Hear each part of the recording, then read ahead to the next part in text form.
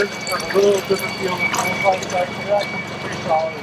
folks, Jeff Little, Sales Manager for Torqeedo in Annapolis, Maryland at the United States Sailboat Show. And I'd like to take a few minutes and walk you through our most popular motor. This is the Torqeedo Travel 1003.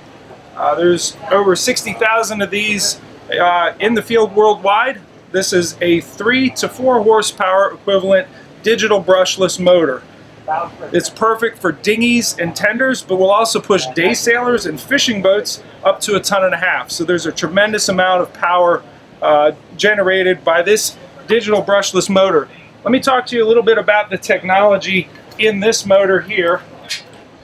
Inside is a very unique design that utilizes rare earth magnets. They are 6 times more powerful than the type of ferrite magnets used in, say, a trolling motor. All of that power is used to create a tremendous amount of torque, which is expressed in this very long propeller. The propeller also has a very aggressive pitch, which means each revolution, it's taking very big bites of water that is able to move quite a bit of weight. As we move upward, we're going to take a look at the battery. The battery, lithium ion battery, sits right on top, and that actually detaches from the motor. The motor comes with a charger. It's charged right here. This is the power cable, and this is the data cable that speaks to the throttle here. One of the cool things about the battery is it has a GPS unit that lets you know your speed. Because of the data cable, we have the watt draw that's coming out.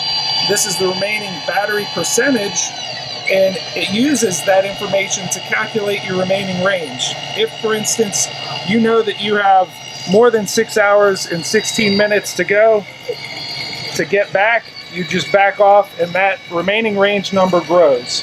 There are actually 2 options for the battery. You have the standard 530 watt-hour battery, or you can opt up to a 915 watt-hour battery to give you additional range.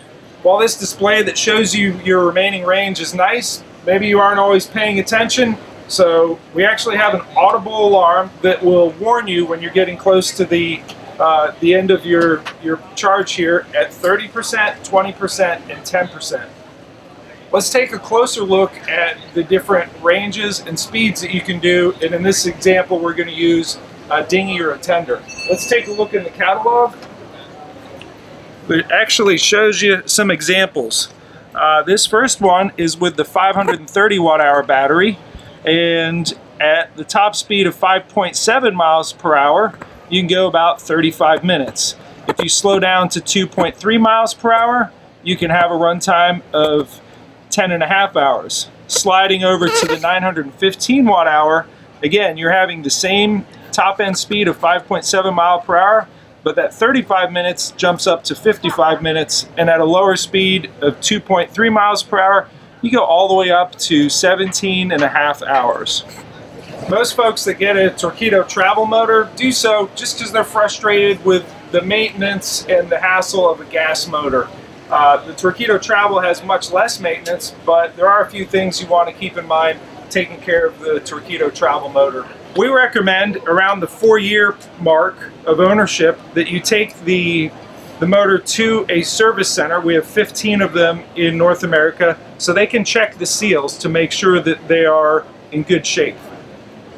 Moving up towards the battery again, we're going to look at our terminals. Here we have the data cable and the power cable.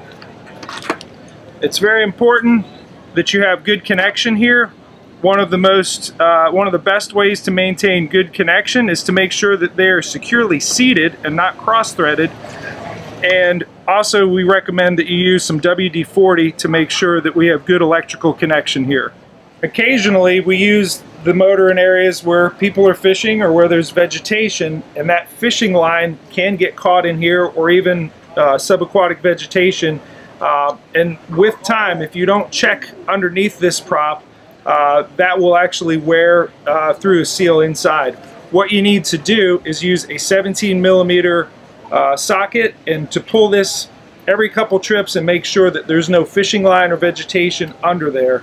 If you see any, please clear it and put your prop back on. If you run shallow, the motor will kick up, unless of course you want to have reverse. And in order to do that, you have the reverse lock right there. That allows you to use the reverse gear. One of the coolest safety features that we have is the magnetic kill switch. So if you have this attached to you, if you fall out of the boat or even move away from the tiller, this will pull off and that'll stop the motor. I've been working with our service team in Crystal Lake, Illinois to produce a whole line of service videos. So if you have any service related questions, the first place I would go is to YouTube and just do a search for Torqeedo Travel and Service. And a lot of those videos will come up. That includes air codes like air code 30, which I'll tell you is the most common one, and that means that there's a bad electrical connection, usually WD-40, or making sure that the terminals are not cross-threaded will take care of itself. But beyond that, we teach you things like how to replace your propeller or many other things associated with servicing your Torqeedo Travel Motor. One of the greatest things about this motor is its overall weight. You're right around 34 pounds, but you're never going to lift 34 pounds all at once because it comes apart in 3 pieces.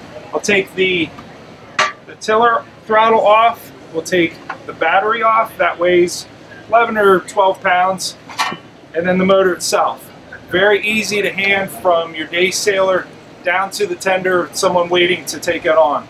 I know a lot of folks here at the boat show have been talking about how that's the main reason why they got this, because it's lightweight, it's easy to hand down to somebody. So if you want a powerful, clean energy, and lightweight option to a temperamental gas motor, power up with a Torqeedo Travel Motor.